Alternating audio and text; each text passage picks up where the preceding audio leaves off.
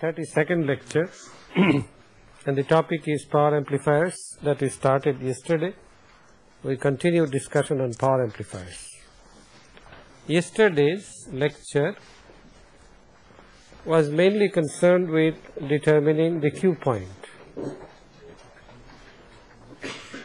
and the distinction between DC load and AC load. For amplifiers which have to handle a signal, the DC load may be different from AC load, and AC load resistance is usually smaller than the DC load resistance. And these considerations, the other considerations that come into play is the maximum allowable VCE, the maximum allowable power dissipation, the maximum allowable collector current I sub C, the minimum allowable I sub B, the base current, which is 0, and the saturation line, that is the line below which the collector base junction is no longer reverse biased. And we saw that in the I sub C versus VCE characteristic, the power amplifier operation should be restricted to a region like this, a region bounded like this. This is the saturation line, this is the maximum I sub C line, this is the PD line, the power dissipation line, this is the maximum VCE line, and this is the minimum I sub B line. All right. So this is the region within which the operation has to be restricted. Now in this region also, the choice of Q point, as we had illustrated last time, has to be done quite carefully, and the transistor, in order that you get the maximum possible power to the load, the transistor has to be driven to its ultimate limit, which constrains that the Q point must be on this line. Q point must be on the P sub D line, that is the line on which VCE I sub C equal to a constant P sub D. Here also, wherever you choose the Q point, the load line should then be tangential to this hyperbola. Now you can choose various Q points and find out what load is required. The load will now be determined by whether you want a maximum voltage swing or maximum current swing. And we decided last time that because of distortion considerations, perhaps the voltage swing should be maximized. Perhaps the voltage swing should be maximized. All right. Let's, with these few preliminary remarks, let us now illustrate with the help of an example how one goes about designing a given power amplifier. The specifications of a given transistor which is to be used under the circumstances is that I sub C max is 1 ampere, all right. VCE max, these are all specified by the manufacturers. VCE max is 50 volt. Now this is no surprise because you have to deliver power. Power transistors usually have a much larger rating than voltage transistors or current transistors. PD max, that is the maximum power dissipation, is specified as 5 watt. The minimum beta mean is specified as 30, and in addition the load RL is specified to be 750 ohms, and the design is required to be done in such a manner that maximum power is transferred to the load, maximum possible power. The circuit is the usual self-biased circuit, that is you have an RE, then R1, R2,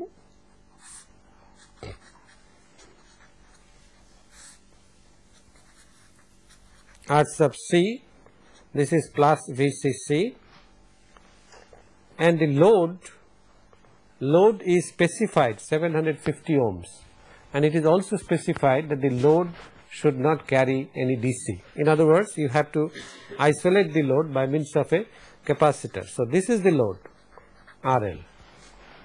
The DC load, well, this RE is to be bypassed by a capacitor. This is the blocking capacitor, and then the signal is to be applied through another capacitor. All right. This is the input signal, input AC, let's say VI. All right. This can be input AC source VI. This is a blocking capacitor. This is a blocking capacitor. This C sub E is a bypass capacitor because this bypasses RE. In other words, for AC, RE behaves as a short circuit because of the capacitor CE. Now you see, the power amplifier design has to be a compromise between many factors, many situations. These maximum specifications, these three, must not be exceeded, number one. Under such circumstances, how do you choose your Q point and the AC load in order that maximum power is delivered to a part of the equivalent AC load? The equivalent AC load obviously is the parallel combination of R sub C and R sub L. And we don't know, we know RL, we don't know RC. RC is to be determined, all right. So, power will be, some power will be wasted in RC, the rest of the power will go to RL, but what you pass to RL must be the maximum possible one. There is some power wasted in RE also, because some DC passes through this, all right. And in addition, you see the DC, at DC, the effective load is RC plus RE. If beta is large, then the effective load at DC RL does not come into operation. So the effective load is simply RC plus RE. And the effective AC load is RC parallel RL, which obviously is less than RC, and therefore the AC load is less than the DC load.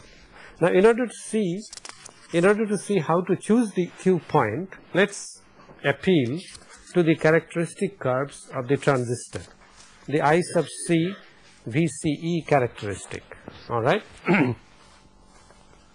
This is I sub C in milliamperes plotted versus VCE.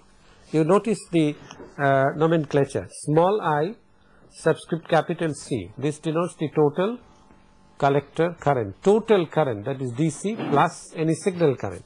Similarly, small VCE is the sum of capital VCE, that is DC, plus any AC. AC will be denoted by small v subscript small c small e. Similarly, I sub C is capital I sub C plus small I sub small c. All right. IC versus VCE characteristic, and these are the usual characteristics, the spaced at equal intervals of I sub B. This is for 0 milliampere, this is for 2, 4, 6, 8, 10 and 12 and so on. This is the saturation line. This is the saturation line. Your VCE should not go below this. Then the base collector junction shall no longer be reverse biased, and you should not exceed a certain maximum VCE. VCE maximum is specified to be 50, and therefore this is your ultimate line. This line, what did we call this line earlier? The D line, or what was it called? Doesn't matter. There was a line here. So your VCE max is 50, therefore you must not exceed this voltage. All right. Now the power dissipation maximum is specified as 5 watt. So what you do is you draw the 5 watt hyperbola on this characteristic, which is the green line. This green line gives the plot of IV, that is I sub C times VCE equal to 5 watts. So it's the hyperbola, and the Q point must be located on this hyperbola. All right. Now since 50 is the maximum allowable VCE, and you want maximum voltage swing and maximum possible current swing, well, in between the two, we choose the maximum possible voltage swing because the characteristics are more linear in the region of high voltage swings rather than in the region of high current swings. There are many non-linearities here. All right. So we allow our VCE, you must understand this carefully, we allow our VCE max to be absolutely the limit, 50 volts. Then what should be the Q point? If we want maximum possible swing, obviously the Q point should be at approximately half of VCE max. That does not mean that you can go up to 0, no. You cannot go up to 0. Why not? Because there is a saturation line, all right. But approximately, approximately your Q point is at 25, and therefore at 25 if you draw a vertical line, this touches, this cuts the PD hyperbola, that is the green power dissipation hyperbola at this point Q, which should therefore be your Q point. Agree? This is how you determine your Q point. Now you know your Q point and you know what is the maximum VCE, and therefore you know the AC load line also. This orange line is the AC load line. Is that clear? From which you get the effective AC load resistance as voltage swing, which is 25 volts, divided by the corresponding current swing is 200 milliampere, that is 0.2, and therefore what is RAC then? The effective RAC shall be equal to 25 divided by 0.2 ampere, which means 125 ohms. Is that clear? How you determine the effective RAC?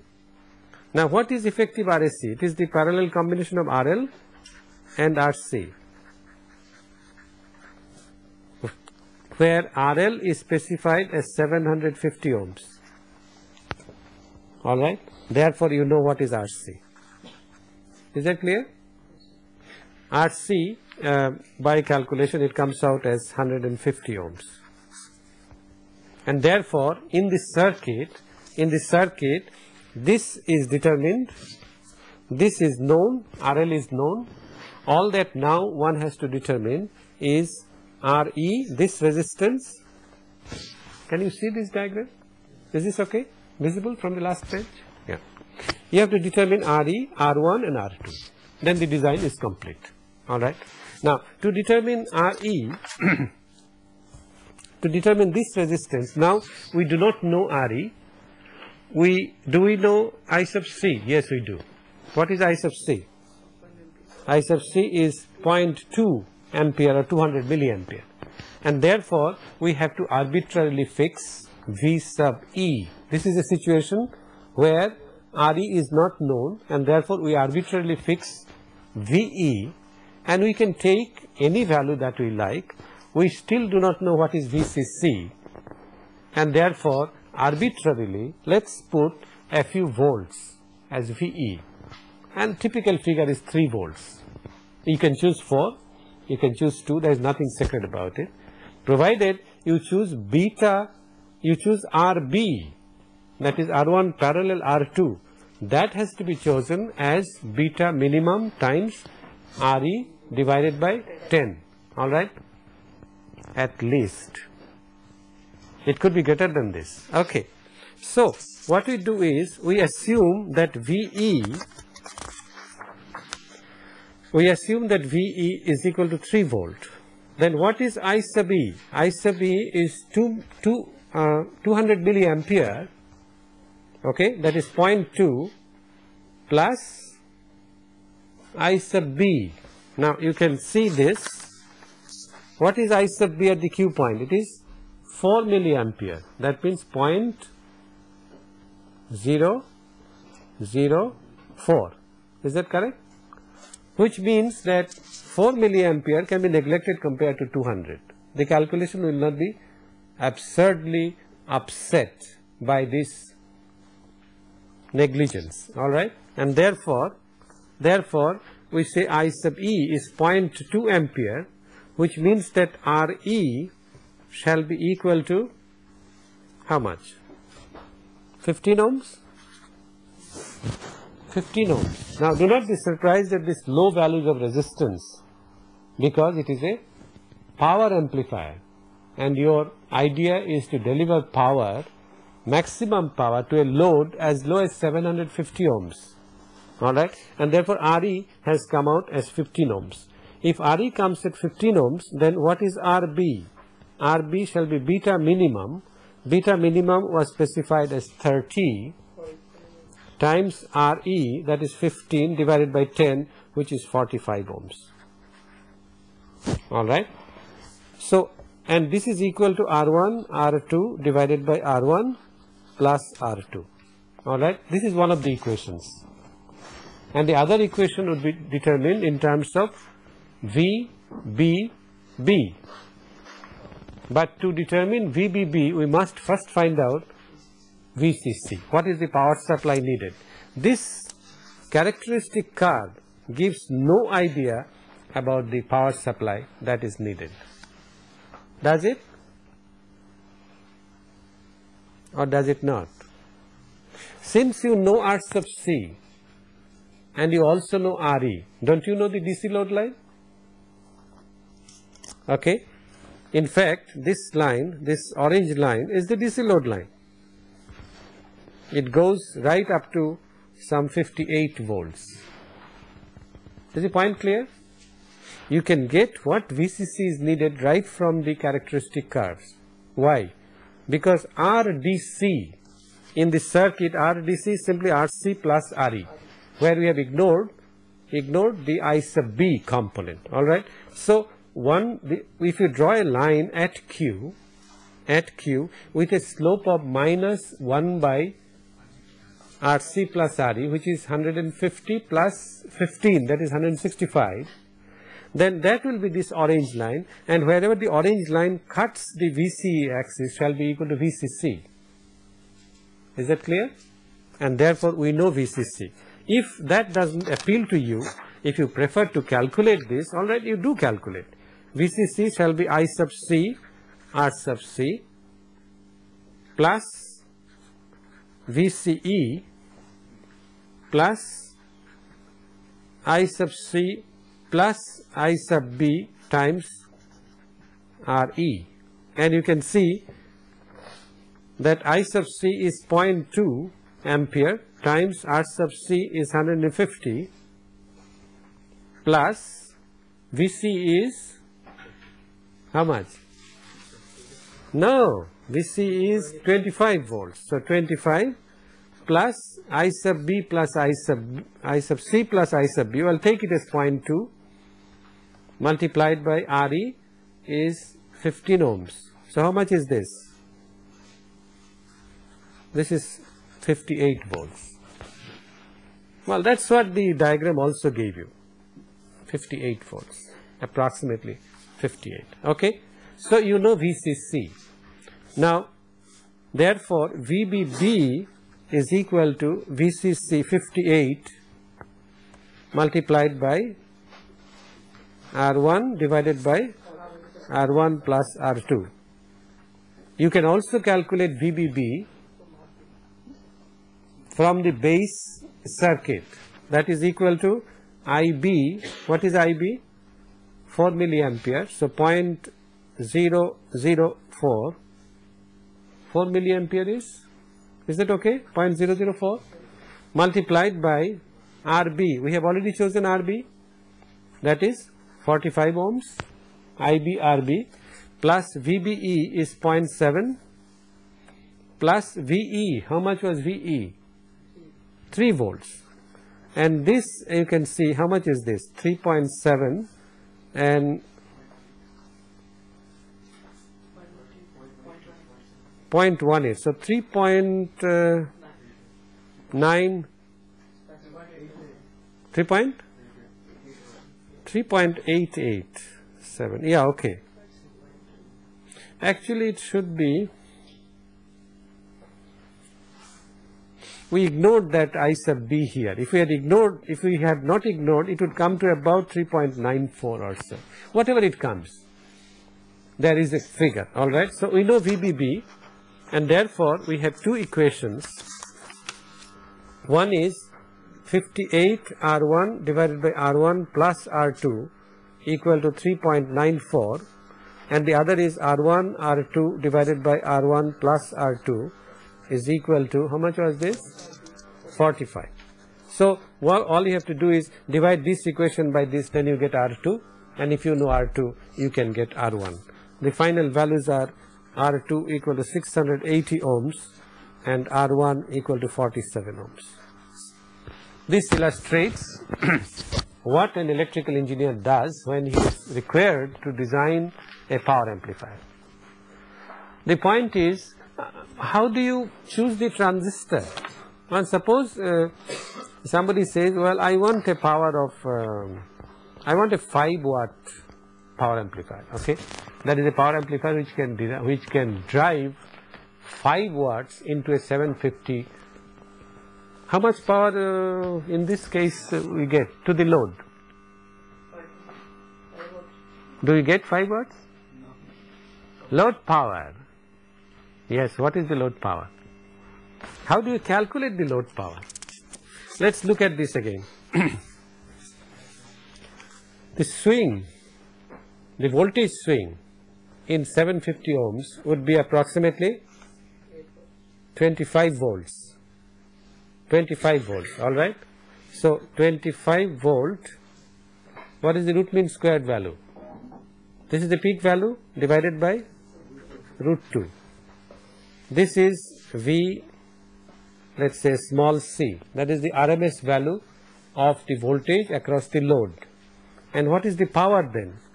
Power is Vc squared divided by RL. What is RL? 750 ohms. So how much is this? 625 divided by 750 multiplied by root 2 multiplied by 2. You see how poor the circuit is. It is approximately, it's even less than 0.4 watt. 5 watts is being dissipated in the transistor. And by driving the transistor to its limit, we can get only 0.4 watts. So it's very inefficient. Isn't that right? It's not even 10%. From 5 watt we are wasting, and we are getting 0.4. All right. The maximum that can be obtained under this condition, the maximum efficiency. This will be a tutorial problem, which will work it out in the tutorial class. But the maximum efficiency, you take it from me, is 25%. For such operations, the maximum efficiency of a power amplifier is only 25%. So if you want 5 watt load, 5 watt into the load, the transistor that you will select should be able to dissipate a minimum of 20 watts. And you see, we could get only 10% or so efficiency here. And therefore, to be on the safe side, in order not to burn the transistor out, you choose a transistor which is not 20, but let's say 30 watts or 40 watt transistor. Then you are safe. Alright? The stereo amplifier will not burn out in the middle of a music or in the middle of a speech. Alright? So that's where you start from. After you choose the transistor, the main consideration for the transistor is how much power it can dissipate, depending on what power you want in the load. After you do that, then you take the characteristics as specified by the manufacturer and go ahead and design this circuit with the various resistances and so on. Now, you got a resistance like 15 ohms. Fortunately, 15 ohms is manufactured by the manufacturers. But suppose you had 45. 45 is not manufactured. The closest resistance is 47. There are some preferred values of resistors, preferred values of capacitors that are manufactured. So you will have to go to the stores, take, let's say if you want a 1K resistance, 1K is manufactured, but who knows, 1K, the 1K that you take may have 10% tolerance or 20% tolerance. So you take a bin from the storekeeper and go on measuring, and you match the requirement. You take a dozen, maybe one of them will fit your prescription. So there are compromises all throughout. The design process is such what we do analytically is not exactly reflected in the laboratory because there are limitations, there are tolerances. And if you achieve, let's say if the specification is 5 watt and if you achieve 4.9 watts, you will say, I have done a good job. You might also get 5.1, then you are happy. Alright, because the errors might accumulate in the favorable direction and may give you a power more than what you want. Alright. Now in the circuit that we have discussed so far, one of the reasons that you do get so poor an efficiency is because some power is wasted in RC. You don't want power to be wasted in RC, you want all power to go to RL. And therefore, if you had a means of transferring power to the resistive load without any intermediate resistance, then it would have been very nice. You would be able to save some power. You would be able to increase the efficiency. And this is what is offered by a transformer coupled power amplifier.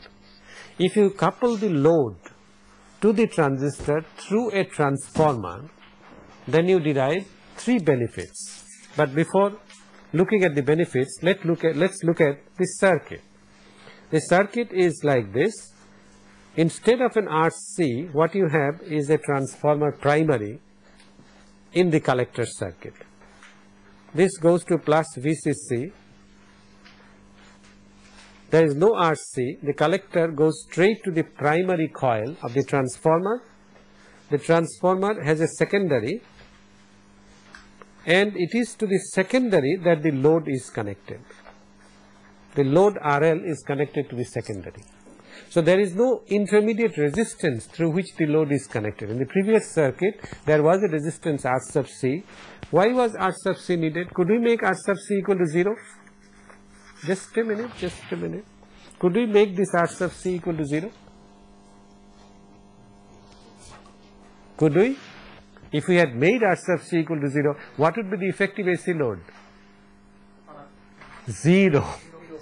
RL parallel short circuit is a short circuit. So there was no way I could get rid of R sub C. But in this circuit, that you see now, there is no R sub C.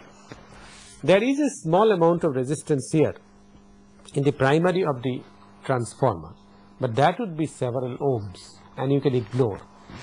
We shall assume that this transformer is a perfect transformer. That means it has no resistances in the primary or secondary. A few ohms should be tolerated, alright, a very small dissipation, but otherwise you can assume it to be ideal. So the load power is transferred to the load without getting wasted in the via media. The via media is a transformer, alright. Not only that, it has another benefit that that capacitor that we had to use in the previous circuit is no longer required. Or the price that you pay is a heavier block. A transformer is a larger block and a heavier block. But it avoids the use of a capacitor. It isolates the load from the DC. Alright. It isolates the load from the DC. Why? Because it is only varying currents that are transformed. A steady current is not transformed. Alright. So first was no dissipation in RC. Second is isolation of DC, and the third and the most important is that a transformer allows a matching. Maximum power transfer theorem says that the load should be complex conjugate of the source resistance, alright. So with this transformer, by varying the turns ratio N1 to N2, you can so design that the effective load that you see in the primary RL prime may be the maximum, may be the condition for maximum power transfer. That is, it may be equal to, if you take the Thevenin equivalent, it may be equal to the Thevenin equivalent resistance looking back at the transistor. Then you are sure that maximum power is being transferred to the load. Alright, so these are the 3 basic benefits. Now if I complete this circuit, I must have an RE here, I must have an RE, and I must have a CE in parallel. which is a bypass, and in addition I must have the usual R1 R2 combination, Now where from shall you take the R1 and R2? From here or from here? From VCC directly. Why? Pardon me? No. Yes. If we take it from here, then we include some resistance here, the winding resistance. We don't want to do that. So we connect directly from here, and I shall simply show the equivalent circuit. Equivalent circuit is that you have an RB and a VBB, which is equal to VCC R1 divided by R1 plus R2, and RB is the parallel combination of R1 and R2. And the signal, let me show this as a signal, as a current source. The input signal is here, I sub I. This current is I sub B, the DC current, and this is the total current, I sub small I sub capital B. This is the total circuit. Well, not quite, because I have shown here the equivalent Thevenin circuit. I should have drawn R1 from here to the base and R2 to ground. Instead of that, I have shown the Thevenin equivalent circuit. Now, how do I analyze this circuit and how do I design this circuit, the transformer coupled amplifier? The advantages, as I said, are three, and as you shall see, the maximum theoretical efficiency of this is 50%. 50%. That means if you take a 5-watt transistor, you can deliver in theory 2.5 watts to the load. All right, we will see this by analysis. Now, if you recall circuit theory, the transformer, the perfect transformer, has the property that if V1, now I am showing phasors, V1 be the voltage here, the current is I1, I am omitting the bars, and this is I2 and this is V2, the turns ratio is N1 to N2, then you know that V1 by V2 is equal to the ratio of the turns, that is N1 to N2, and it is also equal to the ratio of the currents I2 to I1. Is that correct? No, there is a big mistake in this. There is a minus sign here. Why is the minus sign required? Because the total power absorbed by the transformer is 0. So V1 I1 plus V2 I2 should be equal to 0. And this is how this relation is obtained. V1 I1 shall be equal to minus V2 I2. And there is a negative sign here. Not only that, if you recall, if there is a resistance R2 here connected, then what is the effective resistance R1? It is simply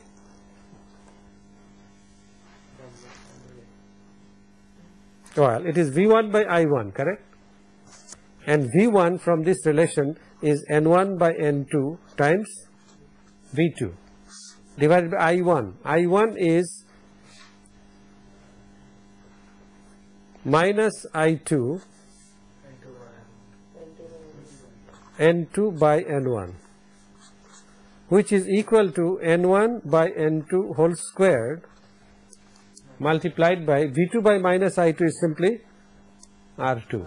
And this is how the transformation is affected. That is, if you take this resistance, if you terminate the secondary in R2, then what you see in the primary, it's called reflected resistance. This resistance reflects itself to the primary with a factor of N1 by N2 whole squared, that is the turns ratio whole squared. For example, if you require for maximum power transfer a 1K resistance and your speaker is 8 ohms, then obviously N1 by N2 squared should be equal to 1K, that is 1000 divided by 8. So you can choose your turns ratio properly. All right, and this can be made very easily with course available in the laboratory. So this is the basic relationship of a of a transformer which you should utilize, and to illustrate the design of a typical circuit, we will take a very simple case. Is this clear? Yeah, I think so. So we will take a typical characteristic. Well, you see, this is also a plot of I sub c versus VCE, all right, and there are several things now which one has to be very careful about. You see, in the transformer coupled amplifier there is no RC. The DC load therefore is simply RE plus the small winding resistance of the transformer. Small means several ohms, and in the power transistor you have seen in the previous case that RE is of the order of 15 ohms. You do not want a large RE, because then RE will itself waste power, isn't that right? So in a transformer coupled amplifier, RE should also be a small quantity. In other words, you won't choose VE equal to, if the power supply is, let's say, 12 volt, you won't choose VE equal to 3 volts. You would choose VE equal to 1 volt or maybe 0.5 volt. Because what matters is RB. RB should be beta mean RE divided by 10. Alright, so there is a flexibility. In other words, the DC load line is almost a vertical line. Is the point clear? DC load line is this green line. There is a slight slope here because of that small resistance, but actually in practice there is very little difference between VCC and VCE. It is almost a vertical line. Is the point clear? If the transformer was ideal and there was no RE, then the line should have been a perfect straight line. It is slightly inclined because of RE, so the slope is minus 1 by RDC, alright. And the Q point therefore, it is very easy to find the Q point. What you do is, you find the maximum dissipation hyperbola and draw a vertical line at VCC, wherever it cuts is approximately the Q point. If you want to be fussy, then you shift the Q point, you actually draw the DC load line and find out where the Q point lies. But it is clear that VCE and VCC are very close to each other. Is this point clear? Then what should be your maximum swing? Approximately twice VCC, alright. And the slope, the AC load line shall now be whatever resistance is seen by the primary. AC load line shall be determined by RL prime, alright. AC load line slope shall be minus 1 by RL prime, because RE is approximately 0, winding resistance approximately 0, and therefore on these characteristics you draw the AC load line. Well, the AC load line, obviously the Q point is fixed. If the Q point is determined, then you know its vertical intercept is approximately VCE, and therefore you go another VCE distance, alright, and then you find out the slope, as you did in the previous case. In the previous case we found this out to be 125 ohms. You remember how we did that, alright. So you know the slope minus 1 by RL prime. Now you have to be careful. Once you have done this, what I have shown here is Q point is at small ib equal to capital I sub capital B, and we said the swing would be limited between 0 and twice IB. Obviously we cannot exceed that. If this is your Q point, you go IB on this side, then you must come down IB on the other side also for no distortion, alright. You must allow equal swings. The point, however, is that you cannot exceed this point. You cannot go down below this. Why? Because this is the curve IB equal to 0, and you cannot go beyond this point. Why?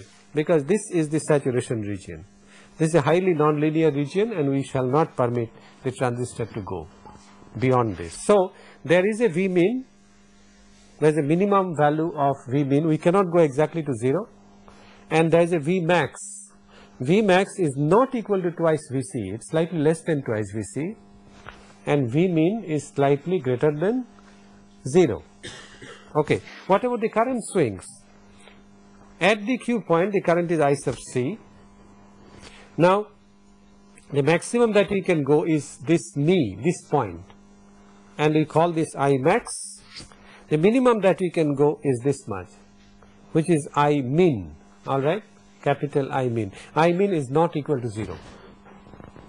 These are facts of life, and one is to live with them, alright. Now, what guarantees that this swing is equal to this swing? No, there is no guarantee. Isn't that right? This distance may not be equal to this distance. Okay, so you'll have to choose the smaller of the two. Is that clear? Similarly, VCE, this is VCE. VCE minus V min may not be equal to V max minus VCE. So you'll have to choose the smaller of the two. Alright, but one thing is clear that the swing, the peak to peak voltage swing between collector and emitter would be approximately V max minus V min divided by 2. Agreed? Similarly, the peak to peak current swing shall be I max minus I min divided by 2. And if you know not peak to peak, the peak value. Peak to peak is V max minus V min. Divided by 2 is the peak value of the swing. And if you know the peak value, divide by square root of 2 to get the RMS value. Alright. And therefore,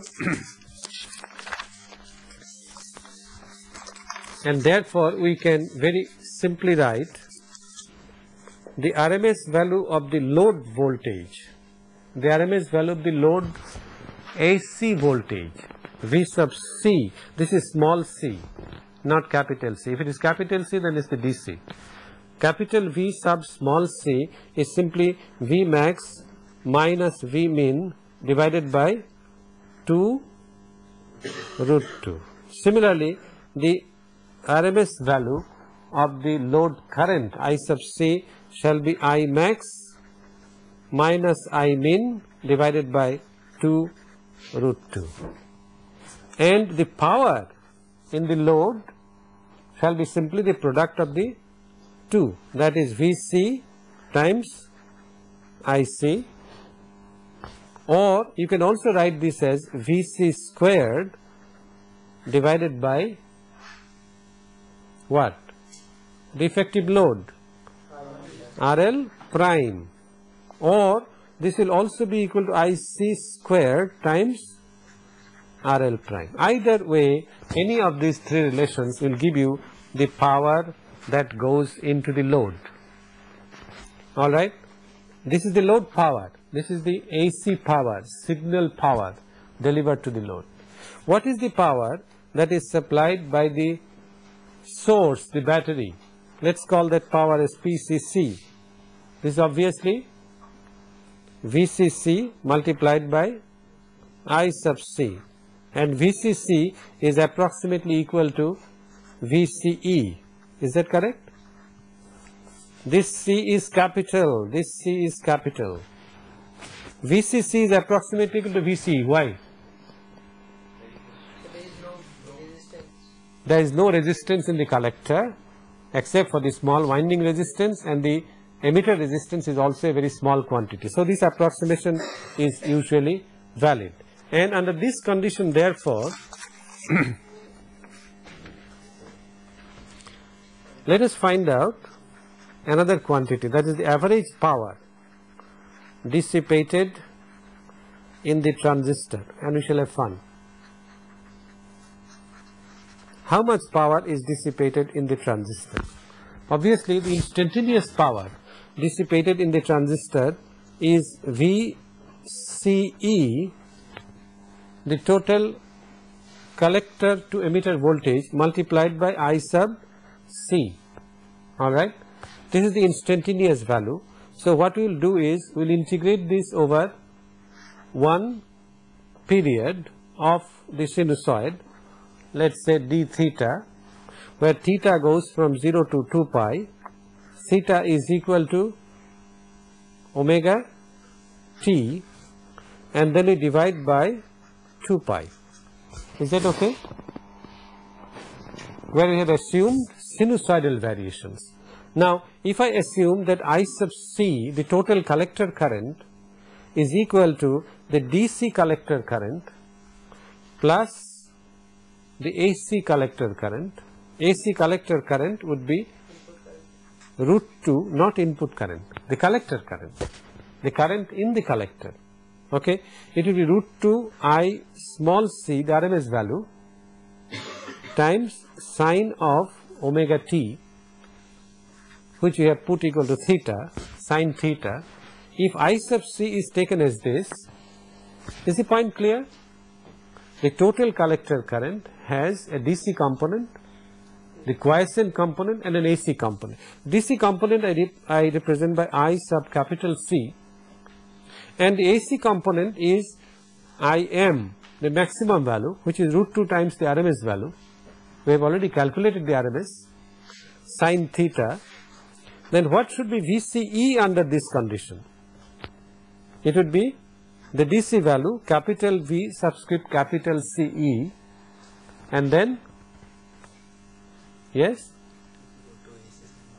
plus the AC value, which is root 2 VC sine of theta. What would be the sign between the two quantities? Why? Out of phase. Yes, that's right. When the collector current increases, the collector to emitter voltage decreases, and therefore this should be a minus sign. Now, if you carry out this algebra and the integration, then the result becomes very revealing one. What we get is, by calculation, V sub d, P sub d becomes VCE times I sub c minus VC times IC, as simple as that. And this is a very revealing relationship. It should have been clear from common sense. Alright, VCIC is the power delivered by the battery, and this is the power that is transformed into signal power and is delivered to the load. So the total power supplied by the battery minus the power supplied to the load, signal power, must be the power dissipated in the transistor. Alright? So, and this also shows something else, that if you do not apply a signal, that is V sub c equal to 0 or I sub c equal to 0, then obviously the power dissipation in the transistor shall be maximum. Alright? So, before the political leader comes, you should not put your public address system on, because it gets more and more heated. Is the point clear? When there is no signal, the power dissipation is maximum. Not only that, when you are delivering maximum power to the load, the dissipation in the transistor is the minimum. Alright? So, it is not good to put a power amplifier on without a signal. It is only after the signal has arrived, it is better to put the power amplifier on. Otherwise, unnecessarily you waste heat.